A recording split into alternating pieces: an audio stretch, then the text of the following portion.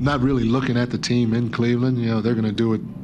They're going to do what they're going to do. But for us, I mean, we just want to try to go out, play the right way, and get better every series. And again, I hate to keep saying this, but it's something that Steve has talked about, and even some of our phone conversations that we've had. You know, he's always harping on, hey, it's not just for this game. It's for the long term. We got to get better. We got to do things the right way.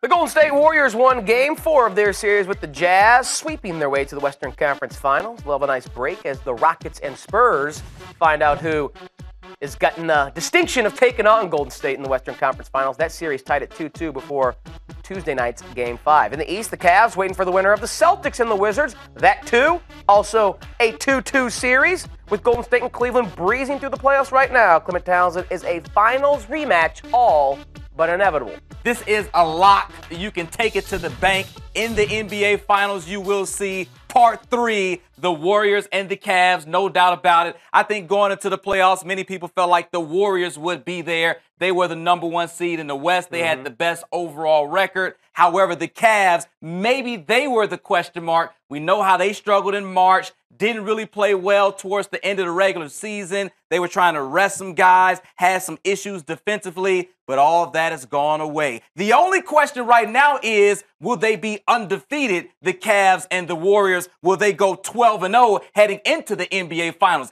That's discussions that people are having in the media. That's discussions that we're having in the green room, whether it's the Celtics and the Wizards, whether it's the Rockets and the Spurs. Can they at least get a game off of the Cavs and the Warriors? Well, then you tell me. Let's go team by team, starting in the East. Okay. Washington or Boston gives Cleveland a tougher test in the Eastern Conference Finals? I think Washington does. I think Washington is a much better home team. The Cavs would have home court advantage, but I think Washington would get a game in their home court. Beal and Wall would at least get one. And on the Western Conference side, Houston or San Antonio gives the Warriors a tougher test in those conference finals.